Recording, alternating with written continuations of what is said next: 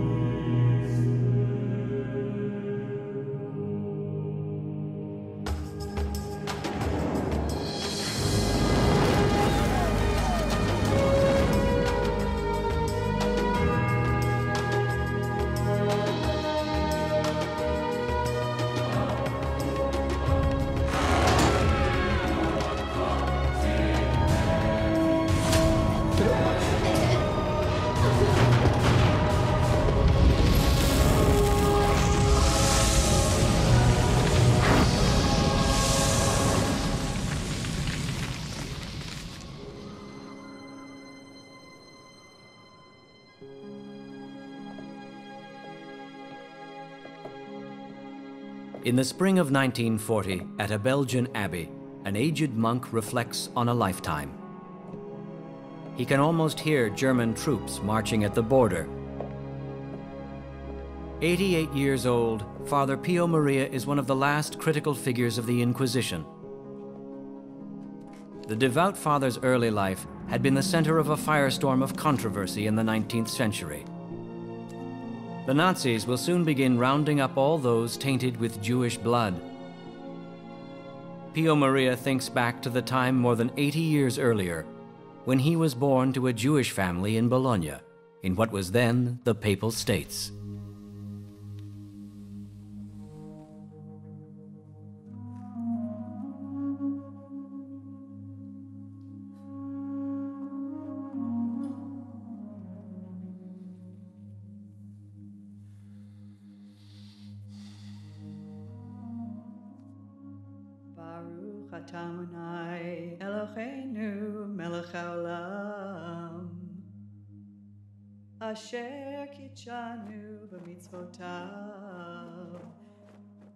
Edgardo is the child of Mariana and Momolo Mortara, a middle-class family with an upholstery shop.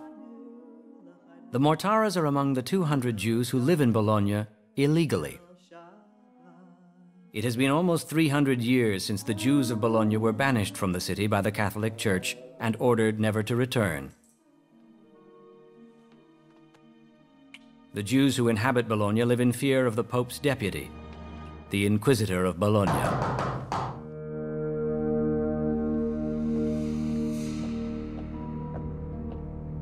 When I talk about the Mortara case, I often hear it said, but the Inquisition was back in the 1500s or maybe the 1400s in Spain or 1600s, but how could there have been an Inquisition in the second half of the 19th century? And people also at the same time don't realize that where the Pope had power, as he did in Rome up to 1870, the Jews are confined to ghettos. In the middle of the 19th century, Italian Jews are forced to live in cramped ghettos, forbidden to associate with any Christians, to own property, to attend university, or to travel freely. They are even required to attend sermons urging them to convert. These laws are enforced by the Holy Office of the Inquisition. The Italy we know today doesn't exist in 1858. The north is dominated by Austria, the south ruled by Spain.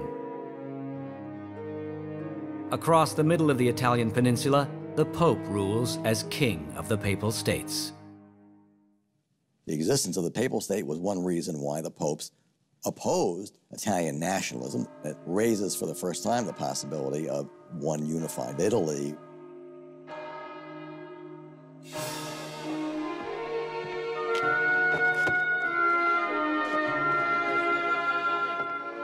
Bologna has always posed a threat to the power of Rome. In 1858, Bologna is a hotbed of political dissent, where covert groups of revolutionaries aim to overthrow the Pope King and create a unified Italy.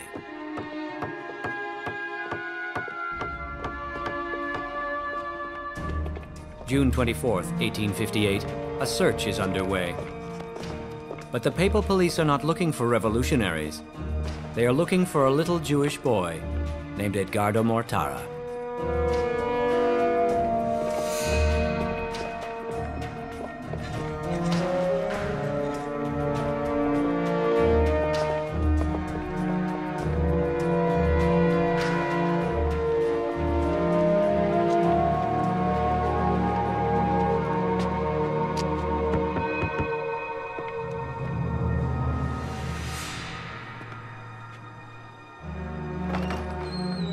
The actions of this evening represent a desperate last attempt at exerting the power of the Inquisition, an institution Napoleon and others had tried to abolish more than 6 decades previously.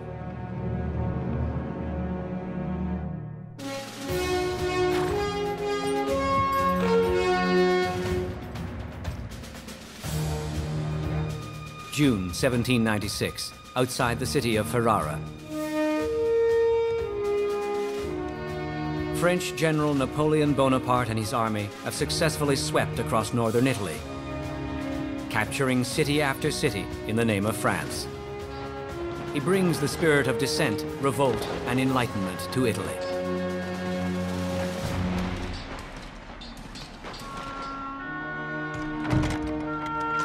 When he learns of the restrictions on the Jews, Napoleon immediately issues an edict ordering the gates of the ghettos demolished.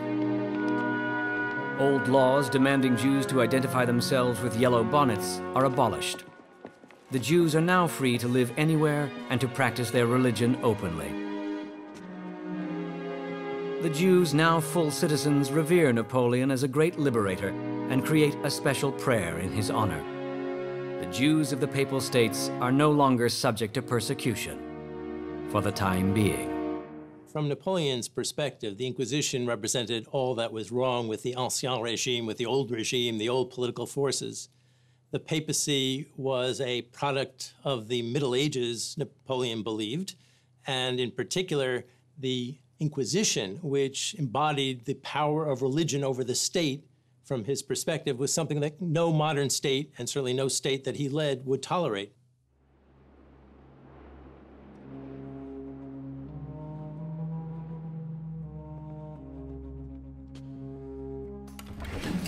Madrid, 1796. Spain is repressed and terrorized by the Inquisition. Napoleon will find a surprising ally here. Deep inside the apparatus of the Spanish Inquisition, a priest, opposed to the Inquisition's brutal regime, spends late hours examining the Church's most secret documents. Father Juan Antonio Llorente scrutinizes thousands of documents, of secret confessions, trials, and executions, materials covering more than 300 years of the Spanish Inquisition. My firm conviction that the Inquisition was vicious in principle, in its constitution and in the laws, induced me to collect every document I could procure, to give the world a true code of the secret laws of the Inquisition, which were veiled by mystery from all mankind. But it would be far too dangerous for him to share these opinions and openly criticize the Church and its methods. Even more so, since Father Juan Antonio Llorente is Secretary General of the Madrid Inquisition. For his views, Llorente could be brought to trial himself. Instead, he bides his time, seeking the opportunity to reveal to the world the horrors locked in the archives. We are all, most of us, products now of hugely diverse pluralistic societies, and the notion that a particular religious belief would be essential for the functioning of the society seems to us quite foreign. It's extraordinarily difficult for us to grasp.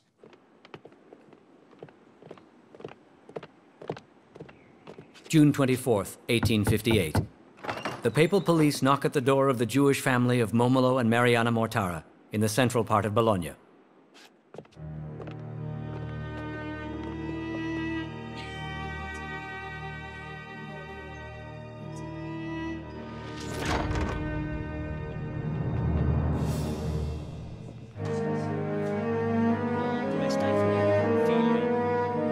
Marshal of the Papal Carabinieri informs the Mortaras that they are the victims of a betrayal. Their accuser is not named. Producing a list of family members, he demands custody of their son, Edgardo. His orders are to take the boy. A papal law has been broken, and the Jewish boy has now become property of the church.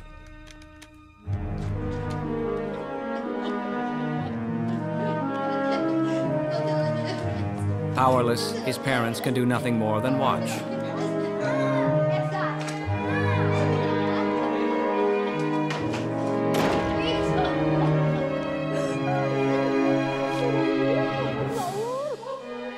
Edgardo's sister, Ernesta, will be scarred for life.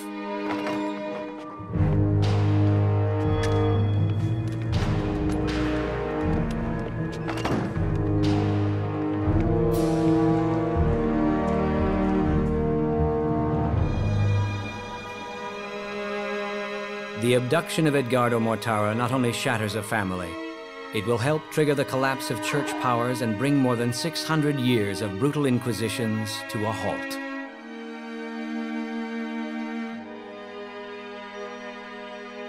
One of my great-grandmothers, Ernesta Mortara, was his sister. I've heard a lot of stories about her and other members of the Mortara family, including the fact that when she was older, she was often having nightmares about the police coming into the house to take the child.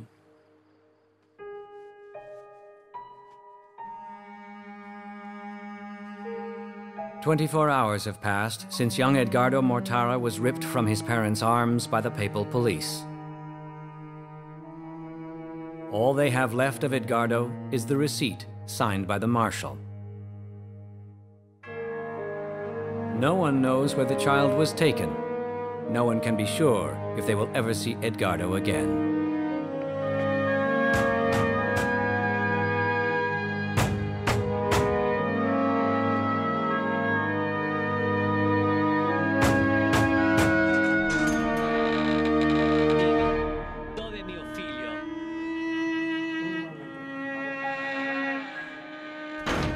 To Momolo Mortara, only one thing is certain. His son was abducted by order of the Holy Office of the Inquisition. The order was issued because, in the eyes of the Church, the boy is no longer Jewish. He has been secretly baptized and is now deemed a Christian. The parents are amazed, horrified. They say, we're a Jewish family. We don't even let our child go into a church. We don't let our child set eyes on a priest. He, of course, hasn't been baptized. For Momolo Mortara, nothing is quite clear. Who claimed to have baptized his boy? When had the act taken place? With what intent? How could it even be proven that the baptism had happened at all? I was struck as if by a bolt of lightning. Surely there must have been some misunderstanding, some mistake behind it all. Not knowing what to do, Momolo Mortara works up the nerve to confront the one man capable of shedding light on the mystery.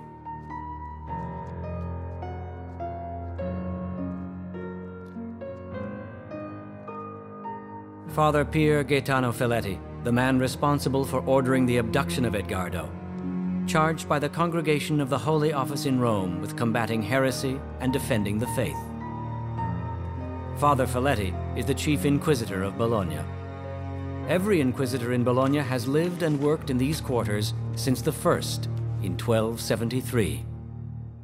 And one day he hears a report that a child in the Jewish family of the Mortaras has been, in the past, sometimes secretly baptized. Because it's the position of the Inquisition that any baptized Jewish child be seized from their Jewish family, he orders an investigation.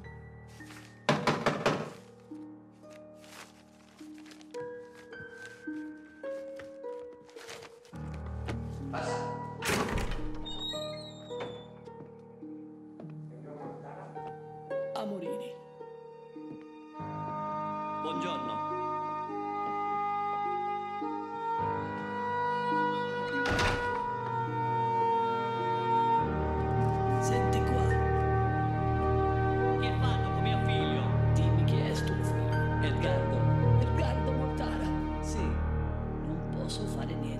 Father Faletti refuses to tell Momolo where the boy is being kept.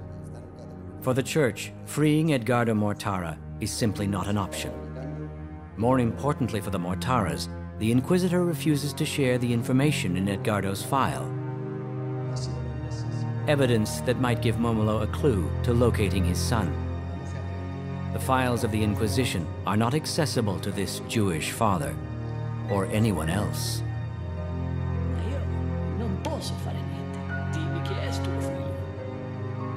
The secret files of the Inquisition had been Napoleon's obsession 50 years earlier.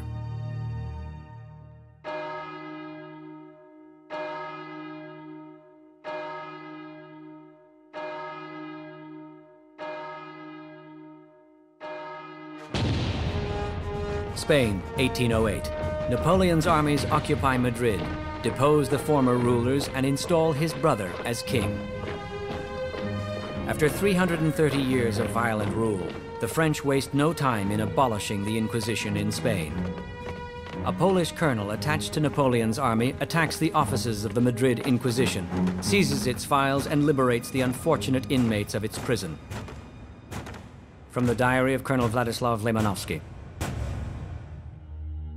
We found living sufferers of both sexes, and of every age, from 70 years and 10 down to 14 or 15, and all in chains.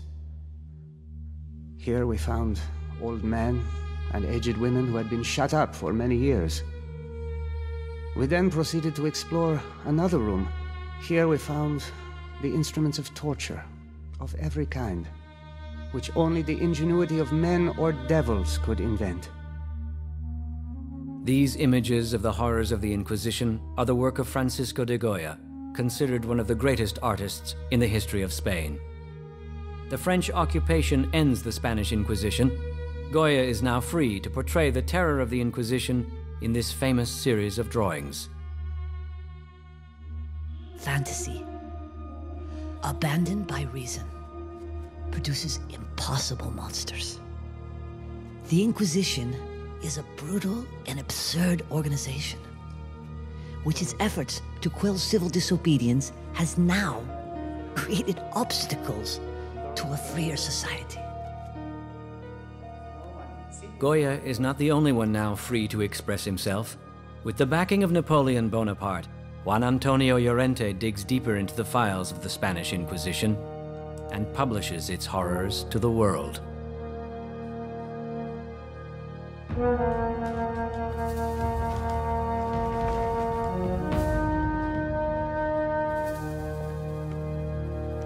Llorente's research leads him to the startling discovery that of nearly 85,000 accused of heresy between 1547 and 1699, more than 12,000, or 15%, were burned at the stake.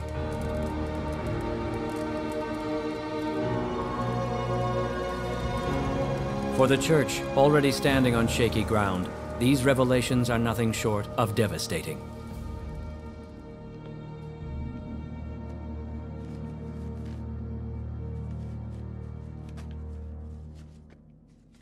For compiling the first history of the Inquisition and giving its victims a voice, Canon Juan Antonio Llorente is awarded the Order of Spain by Joseph Bonaparte.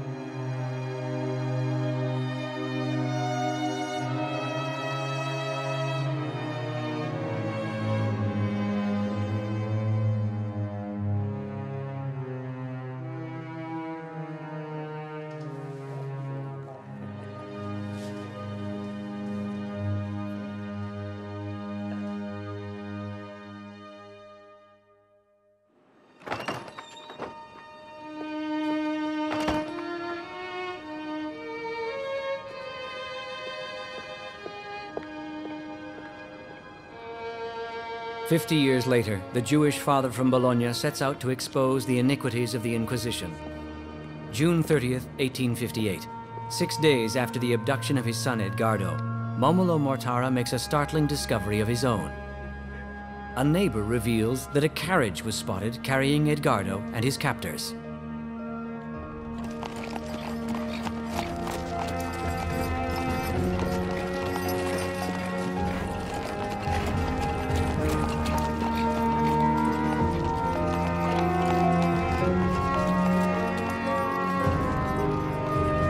It was seen speeding out of the city.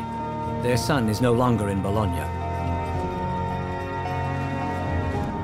He has been taken to Rome, a journey of 6 days by carriage. The Inquisitor refuses to tell the Mortaras on what basis he's taking the children. In other words, who is it who claims to have baptized their child? They say their child was never baptized, but they can't prove it unless they find out who it is who is supposed to have baptized him. Trying to determine who could have baptized Edgardo, suspicion turns to a former nursemaid.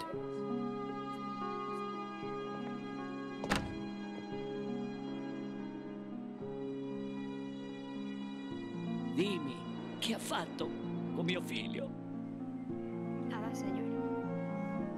No le hice nada. Anna Morrissey, an illiterate Catholic woman who 7 years earlier had been employed as a servant by the Mortaras. Non c'hai paura, non ti voglio fare niente, solo un poco di informazione. Anna Morrissey recounts that she indeed had baptized young Edgardo because he had been sick and she had feared that the boy might die. As a good Christian, she had tried to save his soul. She came up with a bit of water and baptized him by sprinkling, pronouncing the sacramental formula.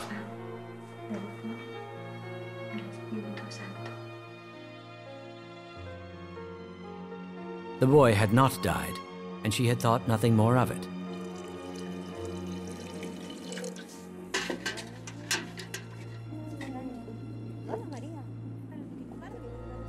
Years later, she told another servant about the incident, and soon the rumor of the secret baptism reached the Inquisitor.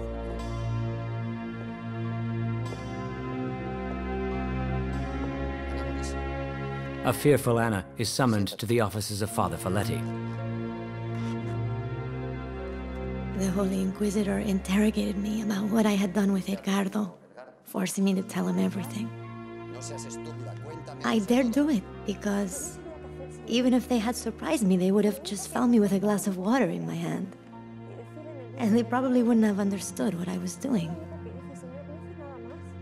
There's actually a big drama here in terms of, was this boy actually ever baptized?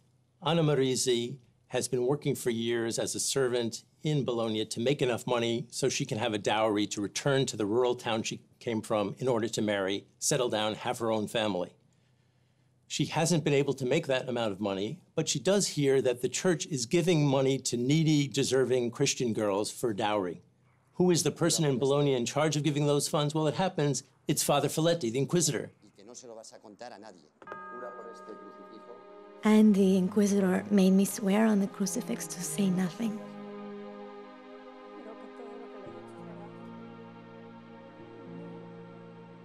He told me that I acted excellently in baptizing the boy, because that way if he died, he'd go to heaven.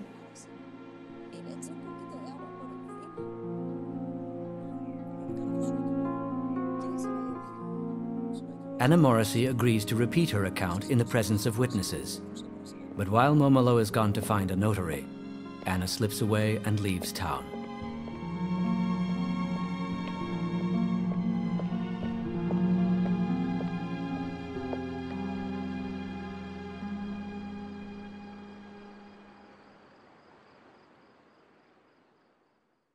Well, in the first months after Edgardo is taken, his father is ceaseless in his activities to gather the material that he's convinced will get the Pope to agree to return his son to him. So that he wants, first of all, to show that his son had not been baptized, and does all he can to get evidence that Anna Morrissey, the servant who says she has baptized him, was lying. The taking of Jewish children by the church is a common occurrence in 19th century Italy. But for Momolo, a clandestine baptism can't be an acceptable answer to the abduction of his son. Momolo Mortara prepares his own formal request to free Edgardo. He writes to the Inquisitor, Father Gaetano Folletti, pleading for his son's release. He also writes to the Secretary of State of the Holy See and to the Pope himself, Pope Pius IX, Pio IX. Interestingly, he remained at this time convinced that if the Pope only knew the full story, the Pope in his goodness would allow his son to come back to his parents. It is inconceivable for me that a child can be taken away like this. Surely there must be some misunderstanding, some mistake behind it all.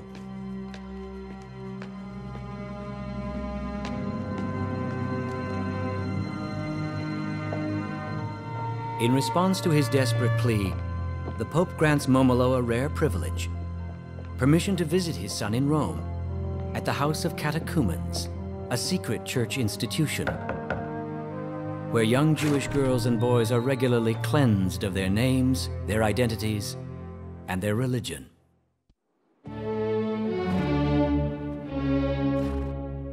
Napoleon had been the foremost opponent of the church's power over citizens' lives. In 1809, he abolished all political powers of the papacy and crowned himself emperor. Then he ordered the entire Vatican archive sent to Paris and directed his archivists to search for evidence damning the church.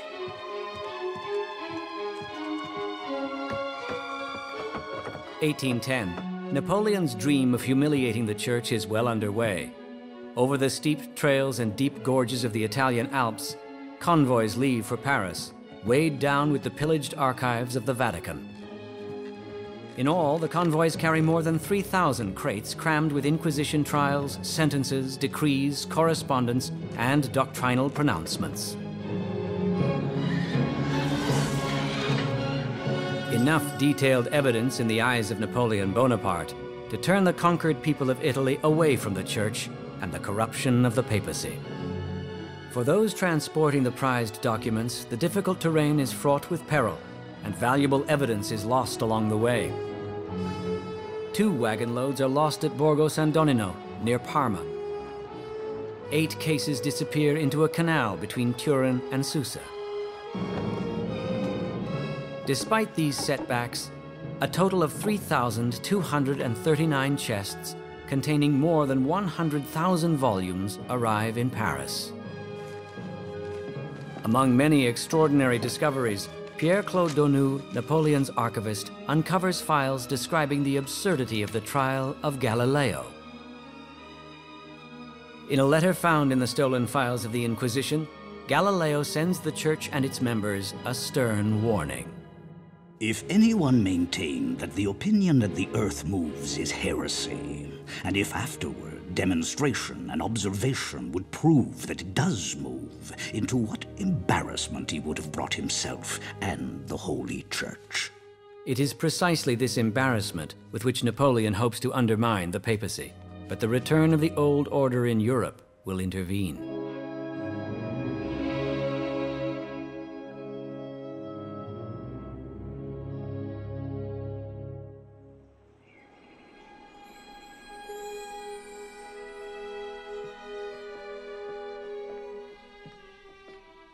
Since Jews are not allowed to fix their eyes on the House of Catechumens, much less knock on its door and expect to be admitted, Momolo's visit must have had an unimaginable impact. Still, the father's attitude is righteous. I am in the firm belief that justice will be done to me. Trusting that I have been heard, I raise my prayers to the highest authority that my hopes are not in vain.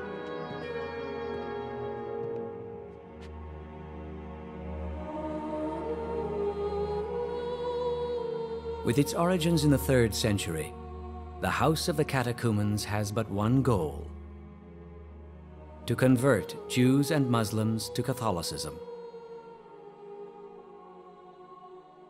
To make conversion more likely, friends and family members are refused access. The emotions of family contact can easily sabotage the conversion of an unbeliever.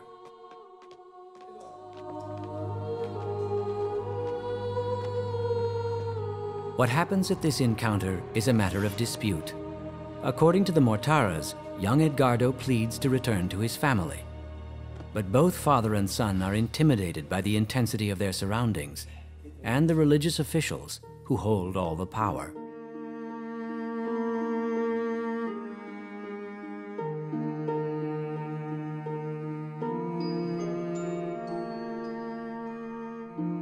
Although Momolo has now freedom to see him and to talk to him, the boy is never left alone with his father.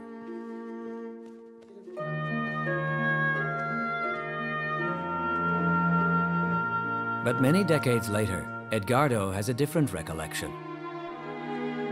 Needless to say, they tried every means to get me back. Caresses, tears, pleas, and promises. Despite all this, I never showed the slightest desire to return to my family. A fact which I do not understand myself, except by looking at the power of supernatural grace. Throughout the meetings, officials of the catechumens offer Momolo a simple solution to his problem. Convert, and you will again be able to be with your son. Under the Inquisition and in the Papal States where the Inquisition was being fully enforced, you couldn't agree to be baptized and then become Jews again. It was not an option just to go through the ritual, which to them might have been an empty ritual of baptism, and then continue to be Jews. Then the full force of the Inquisition would have come down on their heads. Momolo's encounter with his son in the house of the catechumens is used for propaganda by Catholic newspapers. As they reported it, on Edgardo's journey to Rome, a miraculous conversion occurred.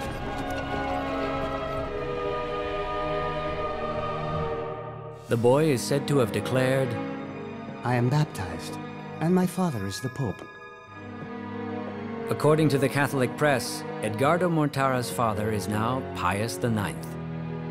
Many years later, Edgardo testifies about the Pope. He always showed me the most fatherly demonstration of affection, wise and very useful lessons. And blessing me tenderly, he often told me that I had caused him much pain and tears. Hounded by the forces of change sweeping across Europe, the Pope sees the Mortara case as an opportunity to assert the power of an ailing church. But the Pope is in for the fight of his life. The Mortara case comes as almost manna from heaven for the forces for unification, because they are able to use it to argue that there needs to be separation of church and state, that the Pope should not have a police force, should not have his own army, that this is a vestige of medieval times, that modern times, the times of the Enlightenment, no longer allow this. The greatest champion of the separation of church and state had been Napoleon. But in 1814, Napoleon is defeated in France itself, and his occupying armies are forced to leave Spain. After Napoleon's defeat, the laws permitting equality, liberty, and fraternity are retracted in many countries. In May of 1814, in Spain, a royal proclamation states that anyone who supported the French during their occupation will be executed. The King of Spain vows that every heretic will have his tongue bored through with a red-hot iron. The dark days of the Inquisition return with a vengeance. March 16, 1815, Francisco de Goya is dragged before the Inquisition and accused of obscenity charges for painting a naked woman. Goya himself is forced to wear the cloak of shame at his trial. He is also accused of collaborating with the French. He escapes both charges through the mercy of the king. Goya escapes to Bordeaux in France, where he continues to paint until his death in 1828. His friend Llorente also flees to France, where in 1818 he publishes his greatest work on the Inquisition. In Italy, a new pope returns as the head of the Papal States and the Roman Catholic Church. He orders that the archives stolen by Napoleon be returned to Rome. But the French are unwilling to pay for more than 1/4 of the transportation costs. To reduce delivery costs, some Inquisition files deemed unimportant are left behind in Paris and sold to cardboard makers and fishmongers. In all, nearly 2/3 of the materials originally stolen by Napoleon are deemed expendable and are sold.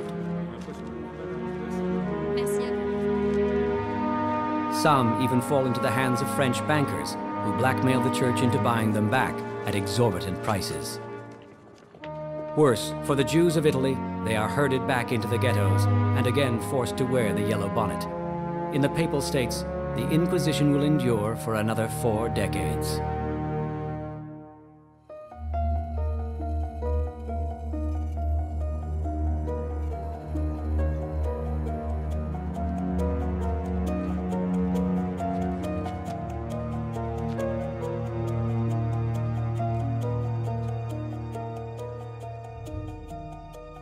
Momolo Mortara writes to anyone who can possibly help to get back his son, including politicians and Jewish leaders in England and America.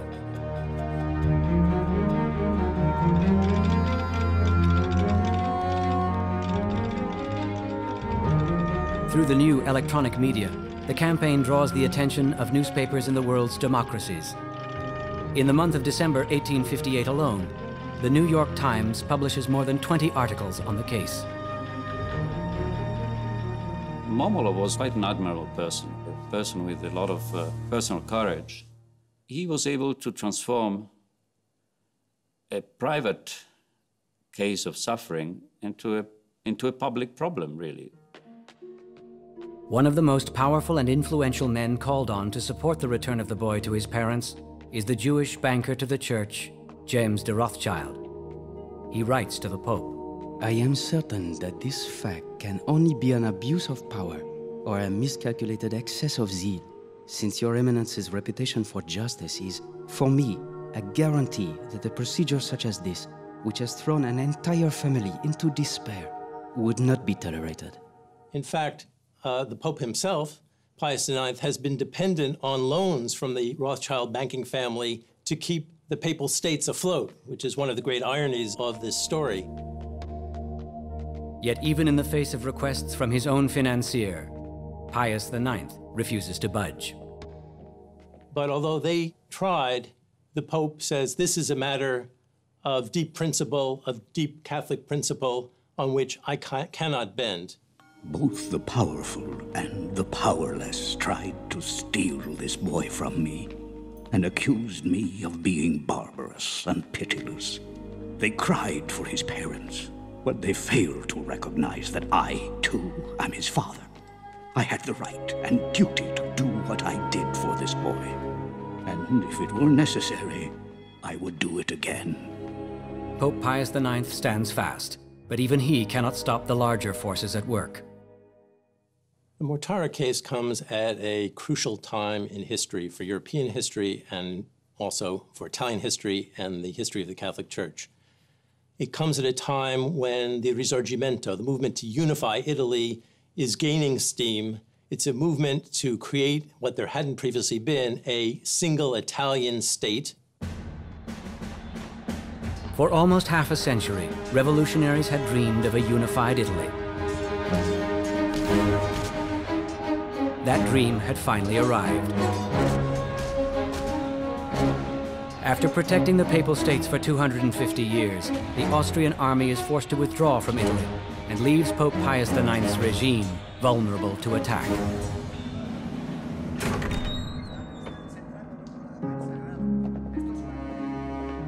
Father Folletti, the inquisitor responsible for the kidnapping of Edgardo Mortara, is arrested in the middle of the night by the former papal police, who now work for the new civilian government. They demand the Inquisition's secret files in the Mortara case, but Folletti refuses to hand them over. The inquisitor is brought to trial on kidnapping charges, but that doesn't get Edgardo back. Well, the tables had been turned, and there was nothing maybe more as a dramatic illustration of this than the fact that the inquisitor could be arrested and charged with a crime when all he had done was obey the orders of the Pope. And of course, this was his defense.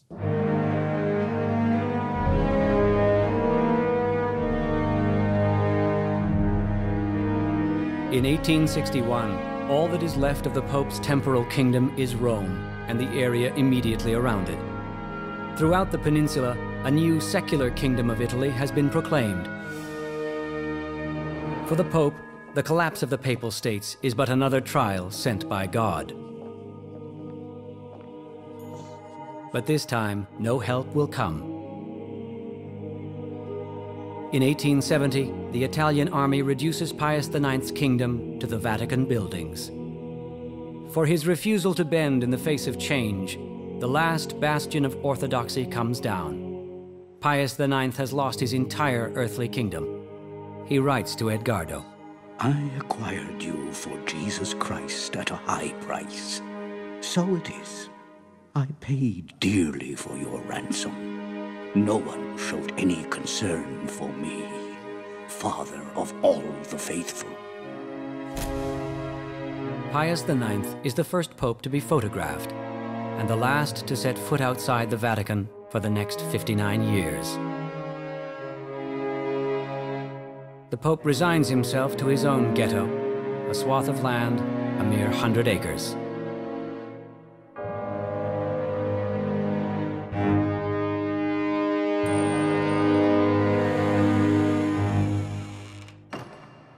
September 20th, 1870 is a historic date in Italian history. It is the day when the Italian army would break through the walls of Rome, the last part of Italy ruled by the Pope.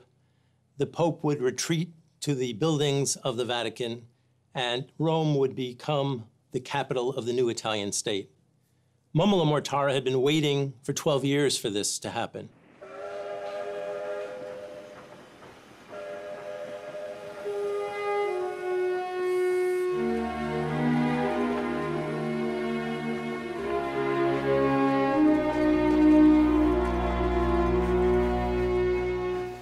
With the end of papal rule and the Inquisition, Momola Mortara is now free to bring his son home.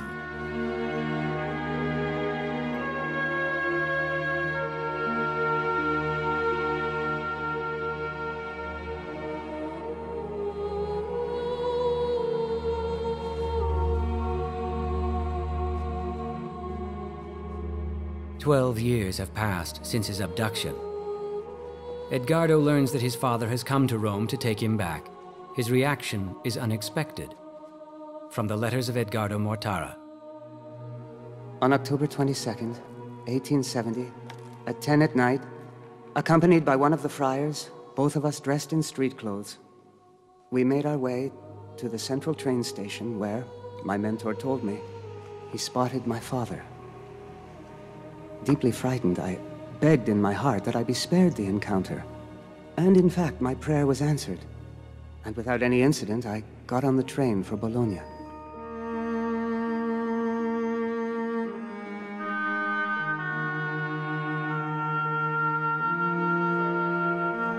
In the battle for the soul of Edgardo Mortara, the Church emerges victorious. After 12 years of fighting for his son, Momola Mortara is forced to return to his family empty-handed. Never would he hold Edgardo again. He spent much of his life after the case in trying to move public opinion, and I think that needed a lot of courage and also of a sense of civic responsibility. So I think Momola is a person who's well worth remembering. Only a few letters will be exchanged, in which Edgardo tries to convince his parents of the truth of the Catholic Church.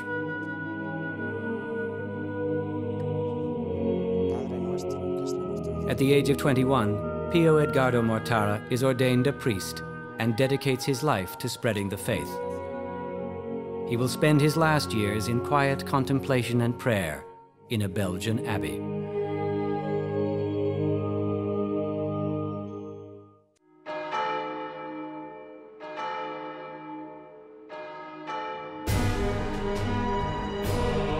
For 1,000 years, papal power struggled to preserve the Catholic Church as the world's only true religion. Through rigid doctrine enforced by the powers of the Holy Office of the Inquisition, the Church has reigned supreme.